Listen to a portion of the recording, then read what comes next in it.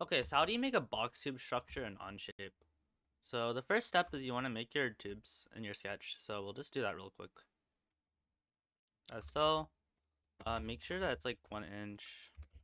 You can make this tube like 8 inches and then equal constraint everything.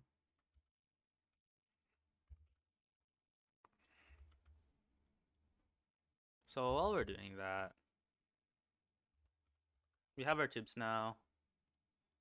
We'll make our tubes in our sketch. Afterwards, we'll extrude individual everything. And by using the extrude individual feature script, we can make sure that all of these are separate pieces. The next step is we want to use the tube converter, and we'll convert all these into tubes. And you have your box tube structure. The next thing you want to do is you want to make a sketch for your gusset, and we'll just select some holes. So we'll just select these using the use tool, as so. Use the center point arc feature and select each of the corners of your gusset, like so. And then connect each of the corners of the arcs using your lines.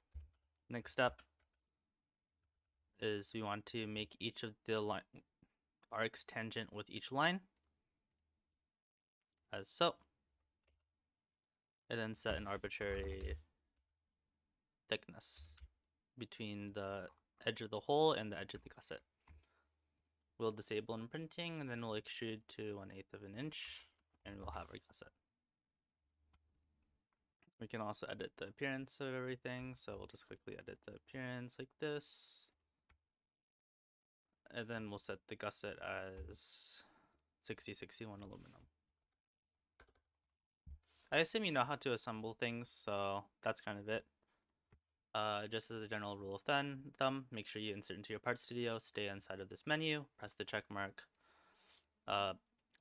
fix this, and then after you fix one of your objects, just mate everything together.